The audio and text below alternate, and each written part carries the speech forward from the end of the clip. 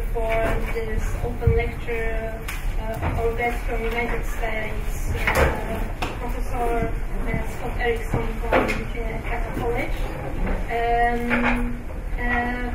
Please welcome also our Vice-Rector, Professor Joanna Józefowska, and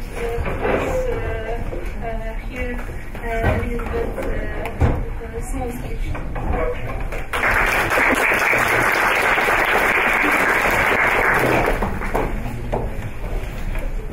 Thank you. Good afternoon, ladies and gentlemen. It's my great pleasure to welcome our guests to Poznan University of Technology and to welcome our colleagues and students to the lecture of Professor Scott Erickson. This event, entitled International Days of Competences for the Future, consists of workshops, lectures, and a conference, and is organized by the Faculty of Engineering Management.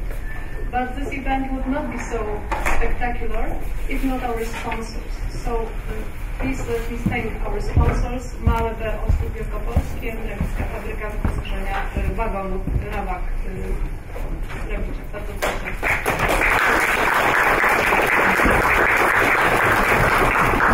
As you might know, the workshop already started this morning, and in a few minutes we will have the pleasure to listen to our first guest speaker, Professor Scott Erickson from Ithaca College, where he's Professor of Marketing at the School of Business.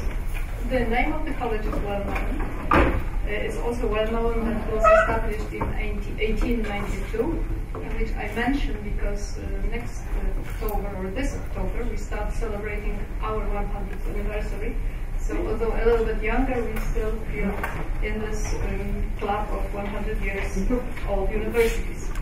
Professor Erickson has also a broad experience from numerous visits in other prestigious universities, like Cornell University, Queen's University in Canada, or Bellev University. I'm really glad that he happened to visit also Poznan University of Technology, which is quite a large university with almost 20,000 students and 1,200 faculty. It's the second largest university in Poznan and one of the largest technical universities in Poland. We are organized in 10 faculties. We don't call it schools, just faculties, and each of them grants an engineering title. Although it's definitely engineering-oriented university, in our research and teaching we do not neglect social sciences. And here the Faculty of Engineering Management, as well as the Faculty of Machine Learning and Management, are very active in this field. The currently running project, the acceleration method of development of transversal competencies in the students' practical training process, supported by the Erasmus Plus program, is one of good examples of these activities. Well, but let us come back to our main topic. The field of research of Professor Scott Erickson is related to big data in marketing. His latest book, entitled New Methods of Marketing Research and Analytics, was published by Edward Elgar last year. Today, Professor Erickson will speak about organizational learning and knowledge management in an age of big data. Professor Erickson, the floor is yours.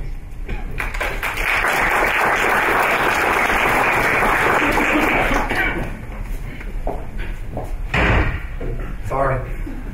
Everyone hear me? Yes. Thank you all for being here. I'm happy to see so many young people that came to this. And I'm pleased to be here. I got in yesterday and saw a little bit of the town, and it's beautiful, especially the old square down there. And the campus and this building are beautiful, so I'm really happy to be here. And yeah, we'll talk about big data and knowledge management for a little bit. I do come from Ithaca College. It's in New York. Doesn't mean New York City. I actually live way upstate, kind of like, Poland isn't just Warsaw. New York is not just New York City. I actually live closer to Toronto than I do New York City. So, but Ithaca's a college town, kind of like Poznan. It's several colleges. Cornell's probably the more famous one.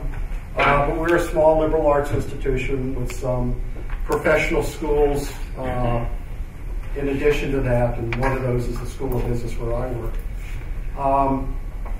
And what we're going to talk about today, I've been working in the field of knowledge management, as we call it, for about 20 years now.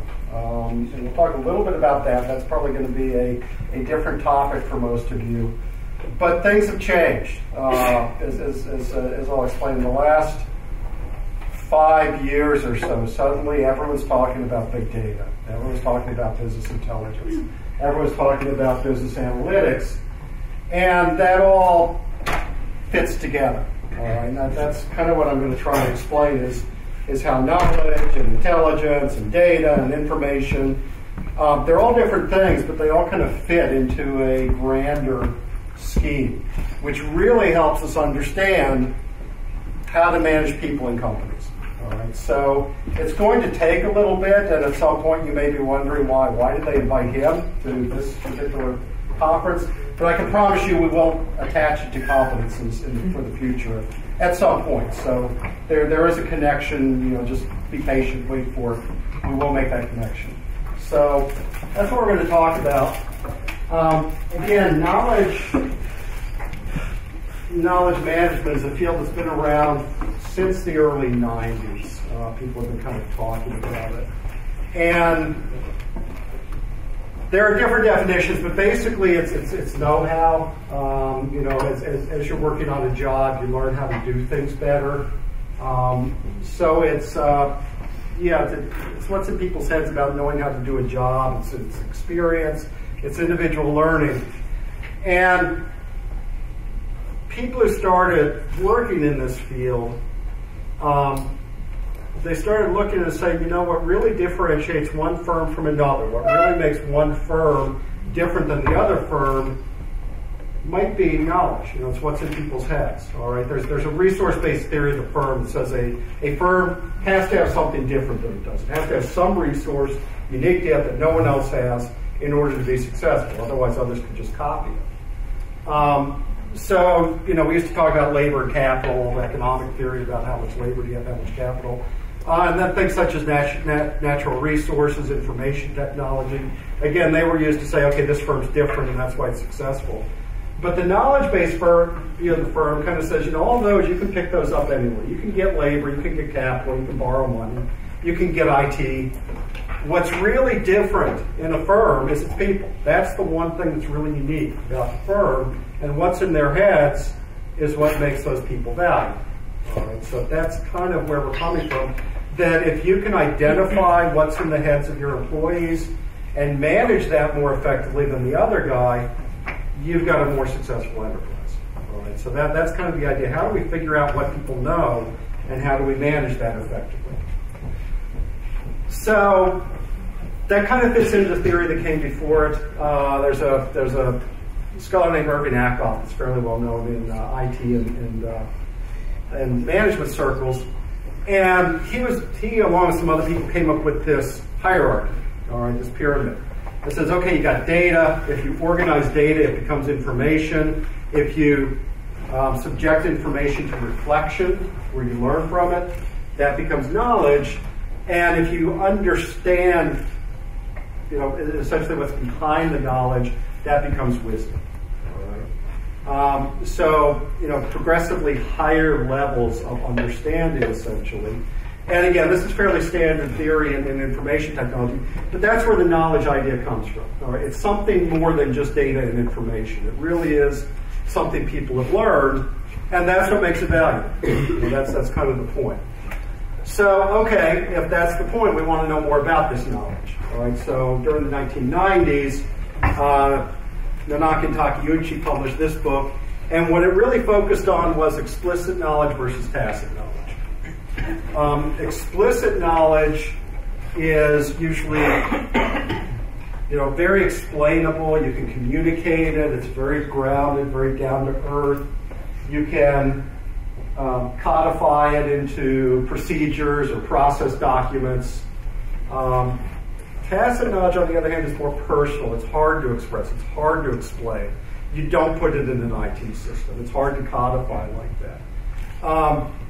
Sort of related, not exactly the same thing, but if you know research versus development. All right, research is kind of tacit, and development is kind of explicit. It's that kind of distinction, and that becomes important because you manage them differently. All right? So again, explicit knowledge, codifiable, explainable, you can capture it in information systems, it's shareable. It's things like processes and procedures.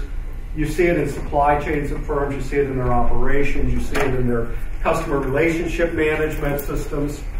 So if anyone's ever done any work in and around the pharmaceutical industry, typically when you invent a new drug, you've only started. All right? To make the regulators happy, what you have to do is establish how you're actually going to manufacture that drug. And it's highly regulated, highly controlled. You have to document every single step in the process and follow it every single time you make that drug, and someone's got to sign off that it was actually followed. So heavy documentation in every single step with making a pharmaceutical. That's very explicit, all right, where you really write down and lay out, this is how we do every single step of this process. That's explicit knowledge, all right? Tacit is more personal, all right? Again, it's hard to explain. You may understand how to do something, but telling someone else how to do it is difficult, all right? So it's a different kind of knowledge. Again, we don't tend to use IT systems. So this is like non-repetitive operations, all right? Something that's done the same way over and over and over again is explicit. Something where you have to kind of figure out what's wrong and experiment and figure out the solution, that's more tacit. So lots of services are that way. Things like healthcare, where you got to figure out what the illness is and diagnose, and then take action. Innovative processes, how you come up with new ideas. All of that is much more tacit. Okay? And the classic example for tacit knowledge is that there was a study of Xerox technicians who fixed copiers. And they found that there was this group of them that would meet every morning and just talk around the water cooler about what they'd found and what the problem was the previous day. And so they would share these little tips on how to fix copiers. And again, it never got written down any place, it never got documented. It was just water cooler conversations. All right? Again, that's very typical of tacit knowledge. And again, the punchline is that you got different types of knowledge, you manage them differently. All right, again, if you can manage one with an IT system, the other one you can't. Obviously, there's very different solutions. But without going into a lot of detail here, essentially they were saying, tacit to tacit, you need to do individual to individual communication. To pass that along, it needs to be person to person. If you can take tacit and make it more explicit, explain it better, then you might be able to distribute it to a group. All right, so the more explicit it is, you can essentially transfer it more easily. And then you might be able to combine that and discover new things. As individuals come into a firm, they learn about the organizational culture and things like that and make it tacit. There's just all sorts of variations that we don't really have time to get into. But the point is, again, if you understand what kind of knowledge you have, you can manage it better. All right, and again, if you've got a lot of tacit knowledge, you don't want to invest in a big IT system. That's not the right solution. If you've got a lot of explicit knowledge, just doing it person to person, you're losing out. You need to scale that up. All right, you need to make it more efficient to get to lots and lots of people. So again, without getting into the details, the point is just different types of knowledge exist, and you manage them differently. That's the main point. So explicit knowledge, again, we have IT systems. There were some really big installations in the early 2000s, tens of millions of dollars, customized solutions that often didn't do real well. So in a way, enthusiasm for knowledge management systems kind of dimmed. But we did learn a lot of lessons, so people are still installing things. IBM Notes, SharePoint from Microsoft, SAP has a solution. It's all but these big IT systems to hold and transfer knowledge. All right. Again, that's how we kind of manage that. And again, there's a lot of theory around it for these to work. And the reason we had a lot of failures in the early 2000s was mainly because they weren't designed well. But it's kind of modeled as a market. All right, and I don't know if a lot of you have had basic economics, but a market presumes supply and demand. So from a supply standpoint, you have to have people contributing knowledge. So as I learn something about my job, I'm supposed to report that into the system. All right? If that doesn't happen enough, the supply side breaks down and you got problems. That was one of the big mistakes in the early 2000s. You didn't motivate people to contribute. On the demand side, people have to use the knowledge. They have to go into the system and find helpful knowledge that they're going to use in their jobs. Again, if they can't find anything useful, they don't use it, the system breaks down. All right? So you have to have people putting in useful knowledge, you have to have people pulling out useful knowledge for this to really operate. And again, without incentives and motivation and some other things, it just kind of breaks down. But that's the way it's supposed to work. And there are companies that do it well. Tacit knowledge is more person to person. All right, again, this is highly personalized. You have to explain to other people about what it's about. So again, it could just be one person training another. Apprenticeships, mentoring, those are tacit to tacit systems. We have something called communities of practice where people get together and talk, kind of like the water cooler Xerox technicians, but more formalized. There's storytelling. The idea that sometimes tacit knowledge is so hard to explain, you can't do it directly. You have to tell stories. All right. So, and again, that's something companies commonly do. Case histories, postmortems on projects. That's kind of storytelling, keeping a record of what happened. So again, we do have systems for managing this, but it's radically different from the IT systems for explicit. Doesn't say you only have the two extremes. Most companies have both, or there's knowledge that's kind of both explicit and tacit. So you need to be able to recognize what kind of knowledge you have and manage it effectively. Pick the right kind of system. So one company that does that is Intel. All right? Intel has a program that's called Copy Exactly. And what Copy Exactly does is they determine what the best practices are in their fabrication plants. And whenever they build a new plant, they copy it exactly. All right, and you can kind of see this in some of this. You know, they make sure the equipment is exactly the same. Same model. All right, exactly the same as in any other plant. They make sure that the chemicals they use are from the same supplier. They make sure that anything they do with the process is copied exactly. Now, some of that is documented. It's very explicit knowledge. Again, what kind of machine did you have? What should its run rate be? Its efficiency, all that stuff is documented. That's very explicit. But then when they open the plant, they actually bring in teams from other plants to train the new employees. So there's also a tacit to tacit exchange on how do you actually run the machine most efficiently. How do you actually, turn this knob and turn that knob to make it better? What sort of problems do you have that you'll need to solve? All right? So they actually do both. And again, the idea is they've identified their best practices, be they explicit or tacit, and they make sure to copy it and copy it and copy it. All right? So that sharing takes place. All right? So that's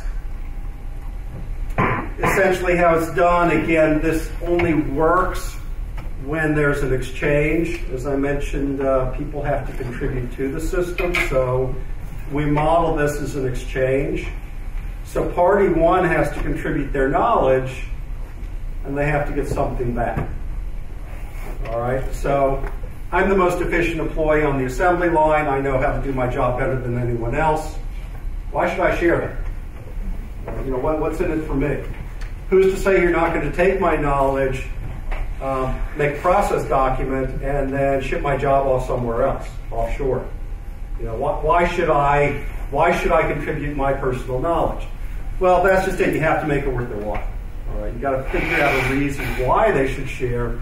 So the culture of the organization is extremely important. What we call the social capital. Is it a cohesive organization? Is there a lot of trust? All of that needs to be in place. All right. So again, this really needs to work. So there have to be incentives. There have to be motivation. And the bottom line is finally that people matter. All right. If people are the most important resource of the organization, and what's in their heads is the key to that, any system you design had better treat them right. All right, you know, even if it's an IT system, if the people aren't willing to use it, it doesn't matter. All right, so the whole idea is that people are the key to organizational success. And again, this isn't a real organizational behavior type discipline, but it's still the bottom line, that the people really matter. Okay, so knowledge, again, is know-how, job-related skill, competences, again, would be a good description of it. And it's explicit and tacit. But if you remember that pyramid, all right, you know, with information and data below knowledge, suddenly we're in the big data area. So where does big data fit in with all of this, right? 20 years ago, the people in knowledge management would have said, data, it doesn't matter. All right? Until it becomes knowledge, it's not valuable. That's just data is a precursor. It has no value in and of itself, except that it might become knowledge. That's changed. All right? Big data is valuable. You know, if you follow the business press at all, you know that if all of you are doing engineering, I'm sure you know it. So we need to rethink it. Okay? And so instead of knowledge, we started talking about intangible assets. Kind of widen the field. Okay, there's knowledge and there's other stuff too. Maybe it isn't just knowledge. And you can kind of think about it in order, and we'll explain why this order in a minute. But there's big data, explicit knowledge, tacit knowledge, and then business analytics and intelligence, which tends to come from big data, is actually something different. All right, again, I'll explain why as we go along. But there's a wider range, all right? And again, business is investing in all of these now, all right? You know, it's still doing the knowledge stuff, but it's also looking at big data and analytics. So instead of the former pyramid, I would say it looks something more like this, all right? Where you've got a base with data and information, and if you learn something from that, it becomes explicit. At a higher level, it's tacit, and at an even higher level, you have this intelligence. These insights. And again, we'll talk about each of those. So, where this kind of came from, Dave Snowden is really well known in the knowledge management field. He worked for IBM for years. I think he still does. I think his consultancy is still a little bit part of IBM. He was one of the major people. I mentioned storytelling. He's really well known for storytelling, and you get ideas from subconscious, things you can't even explain. But in 2003, he introduced this, all right, which is the Sinafin domain. It's actually incredibly complicated, all right. It's hard to read. It's hard to make sense of. But, and I'm not going to take you through all the details here, but essentially it kind of goes from bottom right up and around, where there's things that we know, and they're very structured. You go up a little bit and it's knowable. It's still semi-structured, but not quite as much. Go over to complex, and now things are starting to get unstructured. It's harder to make sense of. To an environment that he calls chaos, where it's just a mess. All right, if you're going to make sense of this environment, it really takes some kind of insight. So it kind of goes in a circle, which, as we'll see, this is the same thing, but Albert Simard from Canada kind of reconfigured it. And the thing to pay attention to, let's see if I got that. All right, so this really structured part, there's your data. All right, so this is just passing data all around. Again, very structured, can be automated. This is more explicit knowledge. Again, it's not as structured as just basic data, but it's still, there's some mathematical certainty to it. Again, it can go in IT systems, it's digital. Again, it gets a little bit more unstructured. There's some uncertainties. There's your tacit knowledge. And then again, when everything just totally breaks down, that's when you need people with real intuition to make sense of things. So this you can manage just with data, and data systems. And you need to have increasing levels of learning and understanding as you kind of go around.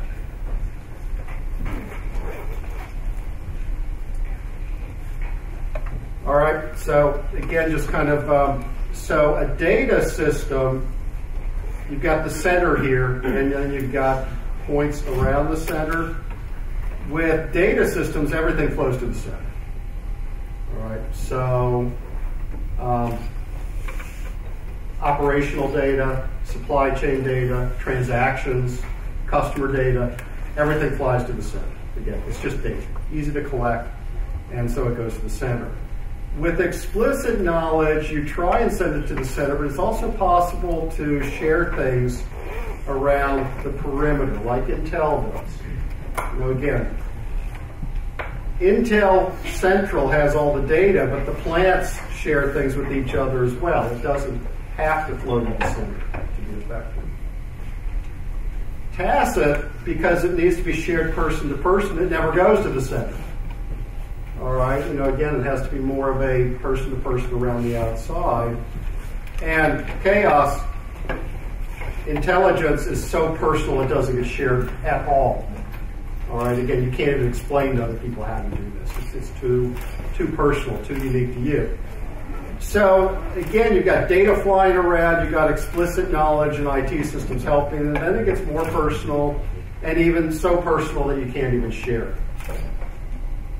Okay? So if you start thinking in those terms, again, it kind of makes sense, and again, you get this range from big data, which is just sharing data around, explicit knowledge, which is data perspective, tacit, which is very personal, and then again, analytics intelligence, which again is so personal, it's really hard to explain to other people. It's almost impossible to share.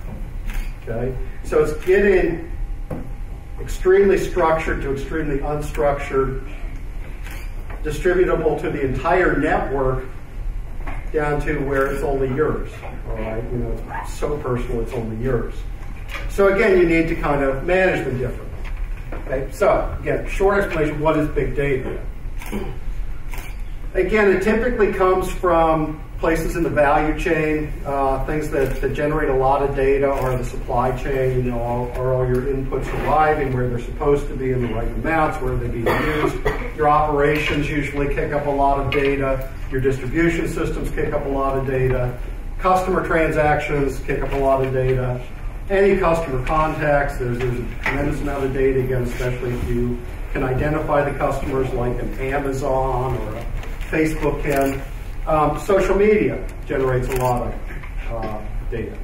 All right, so there's all sorts of parts of a business that generate just a lot of data.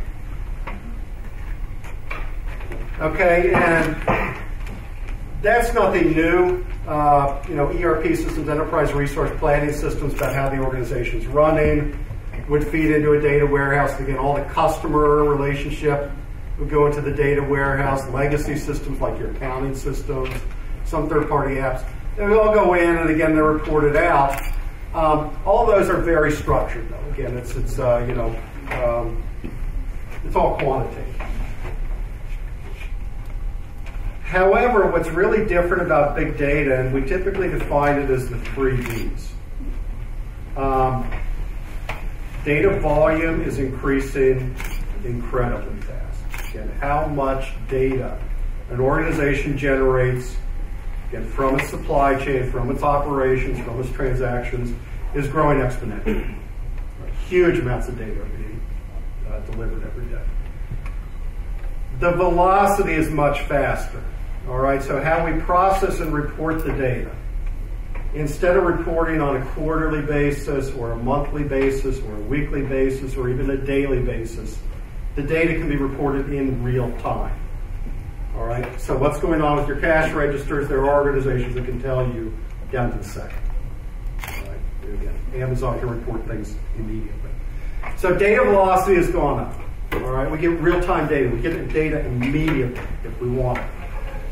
And data variety has increased. So again, where it used to be just quantitative, now you've got text, you've got you know, photos and images, you've got video. All of that can be taken in and stored on information systems. And as all of you know, that takes up a tremendous amount of storage. Anything unstructured like that, a lot of storage. So when we say big data, that's what we mean. All right. really high volume, really fast, and all sorts of things that we can use. So again, coming back to this, now you got all this other stuff feeding in too, and again, all of these we didn't used to be able to store on IT systems. You know, again, the only thing we could put in an IT system was spreadsheet type stuff. You know, now we can digitize all this, and it takes special processes. And I'm not a computer guy, or you know, I don't know how to set this up, but there are people who do. And again, we can report all of that in real time. Okay, so quick example for you know, Caesars. All right, Caesars is a big casino and entertainment company in the U.S. They identify all their customers with a loyalty card. All right, so if you're in the Caesars, they know it. Okay, they monitor lines. All right, so one of the things they do is they monitor waiting times to check in. They monitor what people are doing in the casino, get waiting lines, things like that. So they can actually take care of that. You know, they can monitor the video and they can spot when something is wrong, when the line is getting too long, and immediately do something about it. Right? They can monitor one of their, you know, best paying guests, you know, someone who spends a lot of money with Caesars. If they have a bad night at the casino, they can meet them at the door with a check and say, bad, you know, too bad, bad luck, try us again next time. All right? So they can gather all that data and really different types of data, report it immediately, and react immediately. All right? So, and that's big data. All right? Again, it's not just the size, but it's how fast and the variety of data that you can process as well. All right, and again, I'm not a computer programmer who sets these things up, but there's, you know, complex matrices that you set up to make the database workable. A lot of you probably know more about this than I do. But the main point, you know, there's people who do that. All right, you don't have to be able to do that in order to use big data. Right? Behind the scenes, there are computer programmers who set this stuff up. But as far as competences, you just need to be able to read what the big data is, right, and understand it. And that's essentially what's done. All right, big data all by itself, there's not really any analysis. All right, again, it's gathering it and reporting it. So this is from Google Analytics, all right, which you may or may not know much about. You can get certified online. It's actually pretty easy. But again, it just reports website performance for anyone who signs up to it. You know, again, on a, you know, it's pretty much on a daily basis. You can get it more you know, quicker than that. But all it does is report. All right, so how many people are visiting the site? You know, how many sessions? How many users? How many page views? How many? There's a bounce rate here somewhere. The bounce rate is people who leave after the first page. Again, they just report that in real time. Okay, and it's very typical of big data, where you just monitor. All you're doing is watching it, and you'll often have a dashboard like this. And there are key performance indicators. Again, you know, why do we care about bounce rate? Well, that's important. If people don't get past the first page, that's a problem. They never see the rest of your website. This is where algorithms come in. Again, you can program in and say, if a key performance indicator hits 75%, we react. All right, you can plug that in there, you know, some kind of action point. And this is where artificial intelligence can kind of get it. You know, artificial intelligence can try solutions like, okay, it hits 75%, we're going to react in this way, the machine learns from that, and does the same thing or does something different next time. So big data is where you kind of get all of this working together. But again, we're not analyzing it. We're just reporting. All right, it's just collected, reported, collected, reported. That's all it is. Which doesn't take any real knowledge, wisdom, intelligence, all those other words we've been talking about. Okay, another company that does this a lot is Spotify. All right, you know, Spotify. If you think about everything they know about you, they know your background when you register, they know where you listen to music, they know what your listening preferences are, they know your listening habits, so if you listen to different types of music at different times of day, they know that. They know the connections that you make as far as your playlists that you create. If you attach it to social media, they know some of your social media stuff. A lot of people sign in through Facebook or, you know, tell friends on Facebook. They can watch other IMC, integrated marketing communications. So for example, if an artist appears on a talk show, they can monitor and see if that changes streams of the data. They can do context, what you listen to and when. One thing a lot of people don't know about Spotify, and something that makes it really valuable to artists, is that they have a lot of data they can give back to the artist. All right, so the old days, when I buy a CD, all right, they knew I bought it. They might know where I bought it, and that's about it. Okay? They don't know when I listened to it, how much I listened to it, how many times I play each track. They know none of that. Now they do. All right? So they can actually tell the artist which of their high-passion fans have listened to the CD, what tracks they like, where they listen to it, what time they listen to it. They do things like track blips. There's a famous pattern in the data where they follow Friday and Saturday nights, the after parties. All right, and they can see, okay, what's getting played at the after parties, in the big cities. So that's how they kind of spot upcoming artists and newer artists that are really catching on. They can get all of that. All right, but all of that is just monitoring the data. All right, that's just watching the data come by, and again, they aren't analyzing it in any way. All right, and again, this is just the kind of thing where they follow over time and they can see how the streams react to different events. All right, so, but again, it's just reporting. You monitor the data, you watch it go by. You might react to it, but you're not analyzing it. You're just watching it. All right? That's very typical of big data. That's all it is.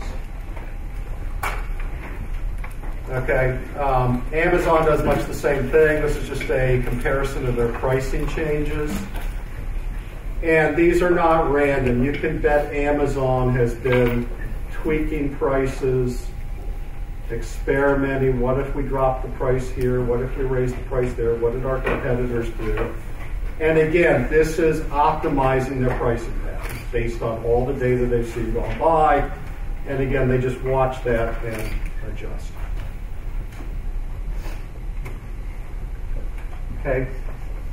Amazon in the U.S., the National Football League, U.S. football, big sport in the U.S. Amazon actually signed a deal to stream National Football League games this past fall. Now, obviously, they're not a television station. They're not a content company necessarily. They sort of are. So the question is, okay, what's about that? Really terrified a number of competitors, all right? Because what the cable networks know about you is what you watch. They can tell whether you're watching football or not, whether you change the channel. But Amazon actually has capabilities, closer to Netflix, all right? And if Netflix in Europe? Yeah. Okay. So, Netflix not only knows what you watch, but it knows, whether you're binging on it, and it knows whether you're surfing away for a while. It knows all sorts of things the cable company doesn't. So Amazon, because it's streaming, is going to know all of that. Plus, to stream on Amazon, you need to sign in. So now Amazon compare that data from your streaming behavior with everything else it already knows about you. Right? No one else has that. All right, so it can say, John Jones, we know all this about him. By the way, this is the way he watches football. All right? That is so attractive to advertisers. All right, I mean, they can personalize it down to the individual account. All right, and again, that's scary to the cable companies. Because they do not have that kind of capability. But again, that's just monitoring the data. You haven't really analyzed it at all yet. That's just watching the data go by and say, okay, we understand, John Jones. We know what to do with it. Okay, so that's big data. All right, now we often use big data interchangeably with business analytics, business intelligence, marketing analytics, my field, marketing intelligence. So, okay, what's that? All right, because obviously I'm separating them. That's where you start analyzing. All right, so big data, we're just watching it go by. Now, analytics and intelligence, we're going to analyze it. So we're going to take this big data that we have, and we're actually going to do some look at it more clearly, mathematical methods. So the famous story of this is Target. It's kind of an urban legend, but it's actually true. There was a father who stormed into Target, infuriated that they were sending his 16-year-old daughter special offers about things she would use because she was pregnant. So yeah, he was furious with them. He didn't know she was pregnant. She knew she was pregnant, but he didn't know at that time. So Target actually knew before her father that she was pregnant. Right? Turned out she was. How did they know that? Well, in marketing, one of the things that we look at are major life events. You know, when someone has a major life event, their behavior changes. And if you can hook them when their behavior changes, often you've got a customer for, quite some time. So we always look for behavior changes. And Target actually identified this as an opportunity. If we could figure out when someone's pregnant and we could get them as a customer early, we can probably hang on to them. All right, through the pregnancy, through the kids, when the kids are young, we can probably keep them as a target customer. So they actually put their data analyst on that. They said, okay, you find some variables that are going to predict whether people, whether women are pregnant or not. Okay? And they won't reveal what it was, but he actually came up with it. He found a bunch of variables that, as it says in the example there, gave a 87% chance that that individual was pregnant. All right, and again, things you might not necessarily associate. Diaper bags, zinc and magnesium supplements, bright blue rug, big purse. All right. And again, he could find the correlation with those variables and be pregnant. Okay? That's analysis, all right? That's the analytics part. That's what you need a high-level statistician to do. You're not just watching the data, you're looking for deeper insight into the data. And that's what business analytics or business intelligence is about. Okay, so Spotify does this too. Spotify doesn't just monitor data, it actually mines the data. So again, if you've got Spotify, they send out Discover Weekly. Okay? So every week, they make up a personalized playlist for you and say, hey, you might be interested in this stuff. All right, we haven't seen you really listen to these artists, but you might be interested in this. Now, where does that come from? It's a technique called clustering. Okay? And what they do is, the simple version of it is, if you listen to artists A, B, and C, they look in their database and they find a segment of people who listen to artists A, B, C, and D. So they're a lot like you, all right? They group you with them. But you don't listen to artist D yet. These other people who are like you do like artist D. And they make a recommendation, say, hey, you probably would like artist D as well. So they just cluster like group, people together or like objects together in a group, and then you can make this recommendation or predictive analysis. All right? So they can actually go into their database and do that sort of thing. And again, it's very complex, and I'm not an IT guy, so I don't do this. But you can just see they watch what people listen to, and they look at the playlist they put together, and the artist page they go together, and what radio stations they like to listen to. They'll get outside information. So, for example, if Wikipedia says such and such was an influence on this artist, they'll log that away. And again, then they'll, they use, again, Hadoop for the unstructured data. But they put it all together and they cluster people, and bang, out comes your Discover Weekly recommendation, based on all of this data. All right? But again, what I want you to see is the difference. All right? Big data, all by itself, we just watch it. Analytics, we actually subject it to some kind of statistical analysis. All right, and that's where when you hear about PhD statisticians doing work on Wall Street, or this is what they do. Right? This is the kind of analysis that they're looking at. Pandora, which is Spotify's big competitor, does much the same thing. It makes recommendations, but it's a totally different method statistically. They actually do something more like regression. All right, which again, I don't know how many of you have gotten to that in the statistics course, but they've actually identified a whole bunch of variables, and they have trained musicologists so that every new song that comes in, they listen to it, and they say which of the 450 variables it has. All right, so it might have, heavy bass, or distorted guitar, or female vocalist. They've got a whole bunch of variables. And again, they can use that to predict what you like. All right, so they say, okay, you listen to this, this, this, and this. It has these 10 variables in it that are associated to what you like. There's a correlation there. Any new song that comes in that has those 10 variables, you're probably going to like that too. All right, so it gets to the same point as Spotify, but it's a totally different method of analysis. All right, so again, you did this kind of stuff, and time doesn't really allow getting into it, but again, it's higher level statistics, and you're looking for really unexpected insights that just kind of observing the data wouldn't give you. Things that really correlate or cluster together.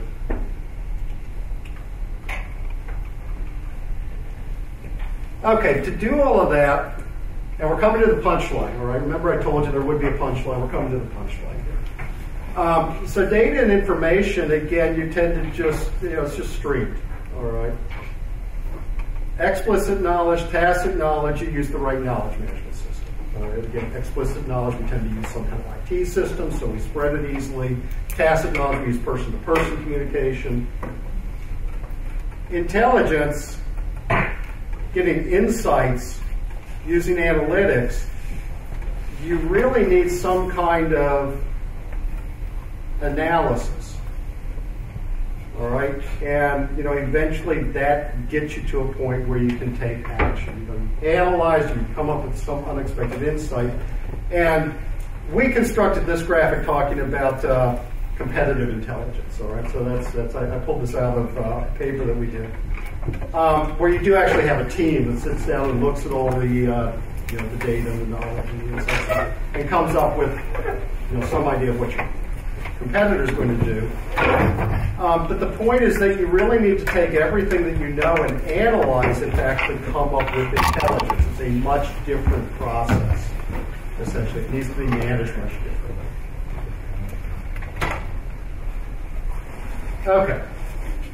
So a couple people in the room know my collaborator, who usually I present with.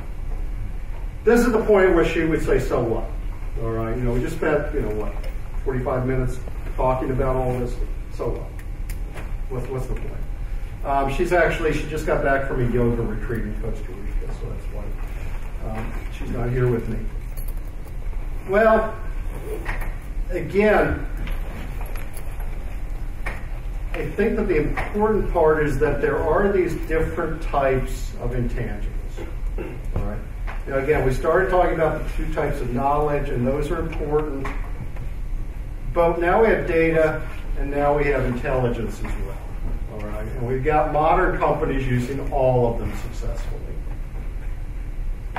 Big data is pretty much, if you're doing data and information, it's pretty much all big data. There might be a little intelligence, but big data kind of contributes. You might find insights throughout. Knowledge management, we tend to apply to these and make sure it happens.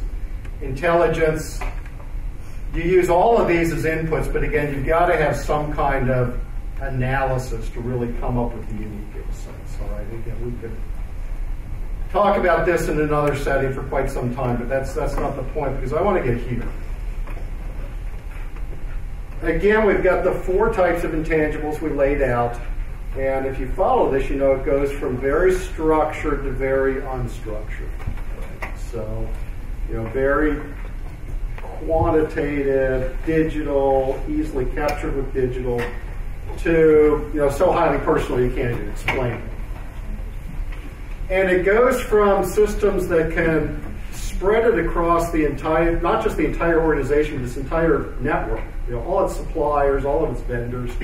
Big data goes outside the organization to where, okay, you can probably spread it throughout a group, to you spread it person to person, to it might just be you. You might not be able to share it at all. All right, so they've got different tendencies. So again, entire network throughout the company, within a group, and probably just the individual. So they've all got different tendencies, and obviously you need to manage them differently.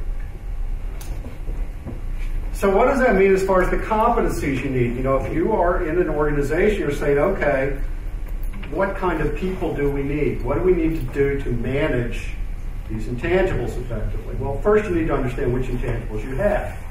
Again, some companies have big data and not much else. Other companies have a lot of tacit knowledge. Some might have both explicit and tacit. But you have to understand what you have so that you kind of get people with the right competencies. So for data and information, you do need a programmer, you do need a data scientist, but as I always tell my students, you're the consumer of the data. You don't need to do that yourself. All right? As a marketing student, you don't need to be the programmer, you don't need to be the data scientist. You just need to understand what they give you. So, okay, the user of the data, they need to understand the content enough to know what to monitor, how to act. If something goes out of tolerance, what do?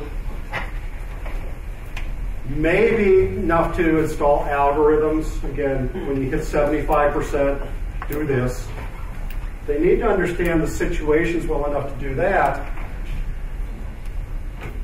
This is also where artificial intelligence is getting into machine learning, which means these are the types of situations where you actually might see the humans getting replaced.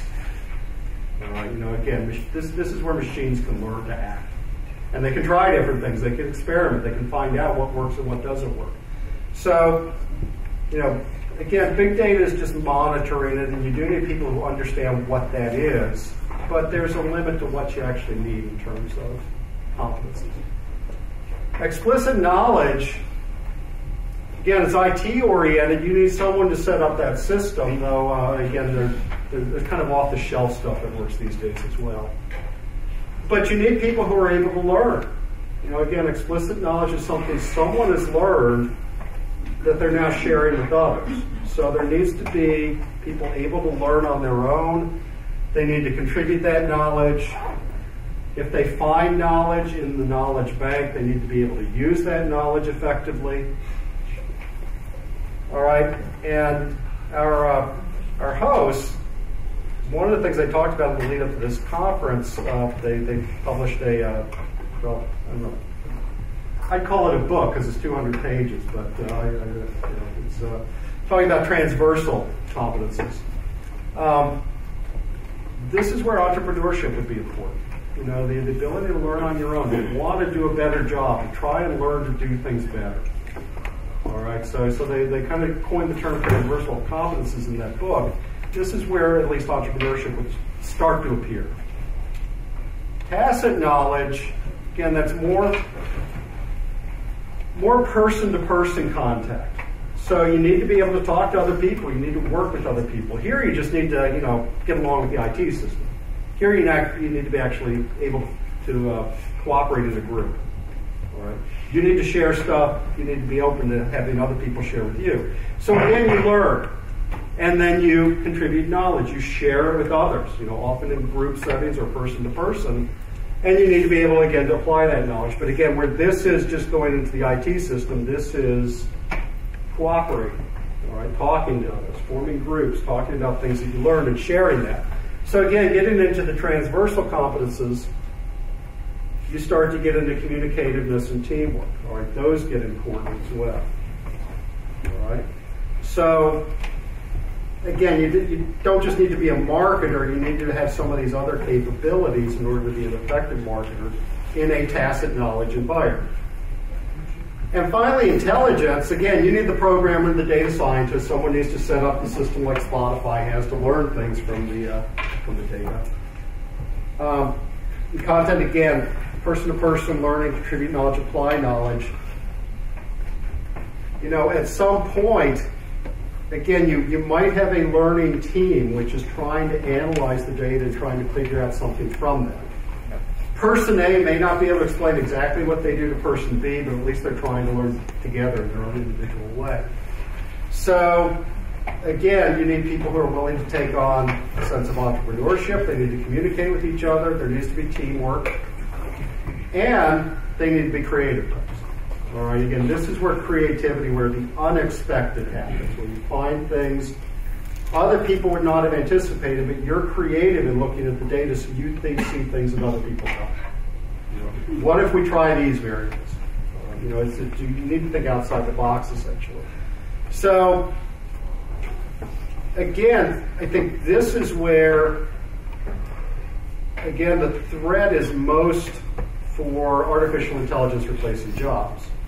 The more you get down this line, and as these softer skills get to be more and more important, that's where the people are important. All right, again, it's the personal characteristics that really get to be important. So the systems are there, but what kind of person is right for the system? You need people with more and more of these softer skills, again, the transversal competencies. So we call that intangible dynamics. Again, just the main idea is that different intangibles require different systems. All right, what works for big data doesn't work for explicit knowledge, and that doesn't work for tacit knowledge. Okay? You might have all of those. You might need systems for all of those. But whatever you have, you need a system for it. Different systems with different management. How you manage a tacit exchange is different from how you manage big data. And you need different competences to be effective in each of those scenarios. And again, you might have one of the intangibles, you might have all four of the intangibles, but you need to understand what your intangible structure looks like in your organization, because the intangibles required to compete vary by industry sector. Okay? And this is where we've done most of our research. So I could actually talk about this all day as far as what each industry sector looks like. But different industry sectors require different types of intangibles to be successful. Something like pharmaceuticals, something like semiconductors like Intel, you need all four of them. All right, it's just that you need big data to creativity. All right, you need all four of them. Others, you might just need one. It just really depends. Right? So strategic management of intangibles requires the right systems, the right management, and the right competences in your workforce for your given circumstances. You need to understand all of that to effectively put in the right system. All right, so again, we've studied this. Up here is where you have high intelligence and you have high knowledge by our metrics. You need all four. You need big data, you need explicit data, you need tacit, you need all four. So again, pharmaceuticals, semiconductors, a company like Google, someone in software, you need all four. Down here, these types of companies, they're often regulated. They may have big data, but they don't really have much in the way of required knowledge or new intelligence. All right, they're so heavily regulated, they're so mature, there's just not much new happening under the sun. They need to keep their systems under control, and that's what big data does, but they don't need anything else. All right, and again, they don't need highly skilled people necessarily, because they just don't have that. Out here where knowledge is high, but intelligence is low, that's probably a lot of explicit knowledge. Right? That's what's important in these industries. What we see here are companies with that need really strong logistical capabilities, so they need to be really efficient in terms of supply chains and operations, or companies with really strong brands. So they need really effective customer relationships. They need to manage those effectively. Both of those are explicit knowledge circumstances. All right, where you find best practices, you find what works, and again, you can then leverage that at scale. Right? But not necessarily a whole lot of creativity. I know P&G, Procter & Gamble, for those of you who don't know. They do come out with new products occasionally, but not like a pharmaceutical company does. Up here is a really interesting one where you have high intelligence and not much knowledge, which seems really strange. And I can tell you that this is very characteristic of financial services, and they have huge amounts of data. Financial services probably the biggest of big data users. So they got a lot of data, they've got intelligence metrics very high, but they don't seem to use any knowledge, which again seems really strange. But what we think is going on is that they have the data, and every once in a while they come up with some nugget, something new that they spot in the data. But it's nothing that they really share as far as best practices. It's some insight. They can apply it, they can put it in a new product, but it's not going to help them finding another new product or somewhere in the process. All right. And one of the reasons that we know intelligence is high is competitive intelligence is really, really high in financial services. As soon as someone comes up with something new, everyone else wants it. So I find a new portfolio strategy, an investment strategy, everyone else wants to copy it. So intelligence is really high. But again, it's just that little bit of insight that separates these companies, and that's really hard to duplicate the way that we do with a lot of knowledge. All right. So again, the main point, and we could go into a lot of detail on this, but there's just not time for it. Again, we know industries vary. All right. We know that an industry sector has certain requirements for intangibles. All right. If you're in pharma or software, you need them all. Right. If you're in Southern Company, for those of you who don't, it's an electrical utility. Right. Nothing interesting there. So it varies by industry. All right. And I want to leave time for questions, so I'm going to actually skip over healthcare. I'm going to skip over healthcare. Come back tomorrow and we'll talk about that tomorrow.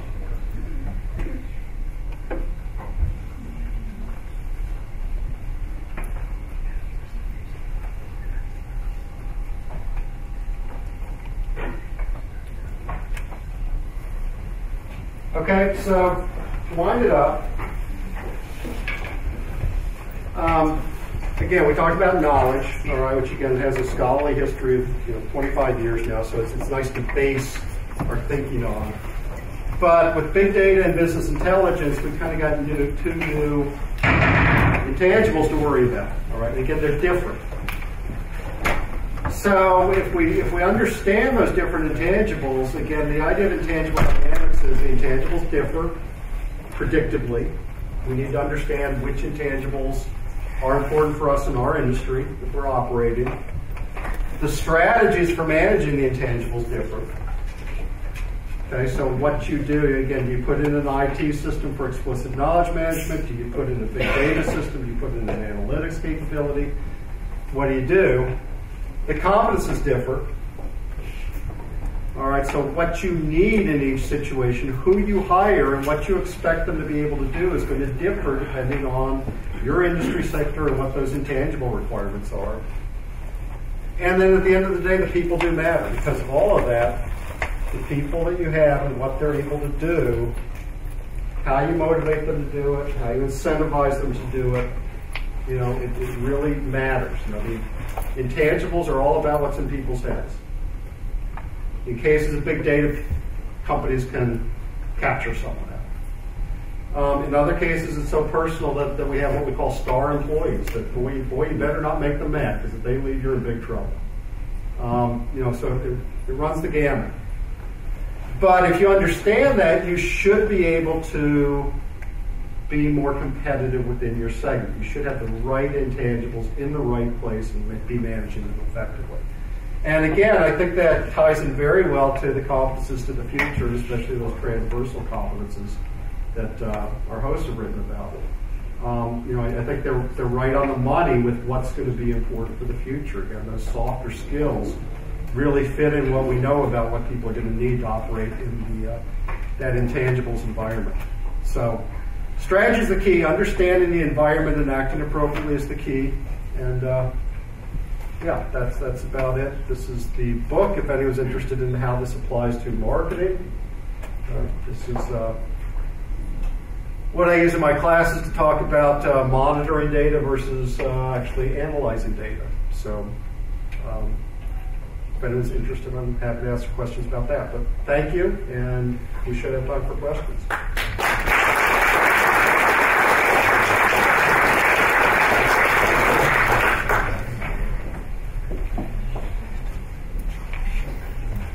we have any questions? Let me ask one question related to the political marketing. There was a lot of publications which analyzed applications of big data analysis and knowledge management during, let's say, U.S. presidential elections and during Brexit-related elections. Would you make any comments? Data was flawed. I think in both of those cases there were concerns about whether they were giving a representative group of people to respond, that people might be embarrassed to tell the truth, or the pollsters were reaching them. One key thing about big data, especially as corporations use it, it's not sampling in most cases. Instead of sampling a small part of the population, you're measuring the entire population. So that isn't a problem in a lot of big data applications. But whenever you sample, if it's flawed, you can end up with the wrong conclusions. Yep. I have a question. Your presentation was really interesting, but do you think that can we stop it? I am thinking because it's going in the direction of a big brother, yes, like show, yes. That, for example, we are buying something for the internet, yes, and actually everybody knows, yes. I'm thinking about some big enterprise. What are our needs, and give us some proposal, yes. Do you think that can we stop it, and where is the barrier of this? It's scary. It's really scary, all right? If you read about this and you understand what some of these companies know about each of us individually, it's very scary. Amazon, Facebook, even Spotify, to some extent. What they know about us is incredible, all right? And they not only know about us, but they are able to experiment, and experiment in marketing, at least, is something that we've been doing for a very long time. But we haven't been able to experiment on individuals. So I mentioned Caesars, where maybe someone's been coming to a casino once a month for 5 years and they don't show up for 3 months. They'll experiment. How do we get them back in the casino? Let's send them this. What happened? Let's send them this. What happened? So they actually know for that individual what works. So again, that's really scary. Europe is actually farther ahead of the U.S. in terms of privacy and what can be done with data. So, data is valuable. I think that there's growing belief that data should belong to the individual. And if you want me to give you my data, you better cut me a good deal to use it. And I think that's where we need to go, is people need to be more aware of what the data is that they're gathering and have more control over it. Because right now, at least, if you download an app and you click OK to the terms, you're giving them freedom to do whatever they want with the app. I think it needs to be much more transparent. People need to understand what it is, and again, take more ownership of that valuable data, because I think it's worth enough to companies that they'll change if the pressure's put on them. Thank you very much for a very exciting lecture. Thank you.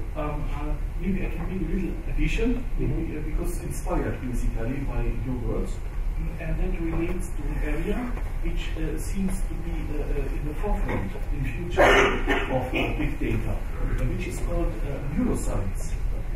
As you completely correctly associated big data with wisdom and with intelligence. So neuroscience is easily to be understood close to those, and it relates to medicine. I mean, early indication of terrible diseases that nobody wishes to have. And supported by this university, like our Prof, Professor Józefowska, and our team, Professor Virbicka, application areas in neuroscience take place. And it goes both ways. First, to use big data for understanding neuroscience, the brain, but not only the brain, it's our whole medical compartment as much as the nerves are involved. And in reverse, to understand the back direction, understanding neuroscience, the brain, how we biologically work in medical and in electrical terms, electronic terms, to support the process of learning, the process of wisdom. So that came just to my mind when listening to your very valuable and inspiring talk. Maybe we can talk about it while I'm here. Thank you. And a little remark, because of Joanna and me, we work in Europe, it's a scientific organization, and at the occasion of our conference that we are going to have in Valencia, in Spain, beautiful city also, like Poznan, there will be 2 special issues about that subject. So if anybody, and the supervisors and friends and the people in abroad that work on related areas, they are welcome to submit its own neuroscience. Okay, cool. Thank you.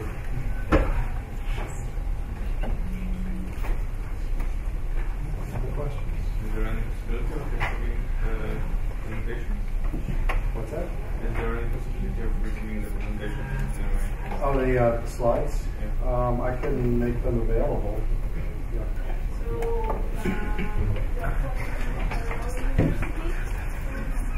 how to share the information at the website of application engineering management. So we can follow our website. I have one more question. What do you think, how far the big data will go? How far we monitoring almost everything that we are doing. But what else can they can gain? What's other information? Neuroscience. I know one of the latest things in marketing is when we used to test ads, we'd have people fill out surveys and things.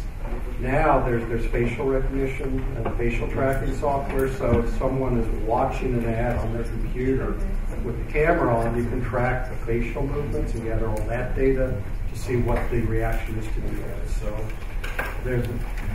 companies are finding new ways and new data all the time. So I don't see it slowing down. Terrifying. Yeah, it's scary.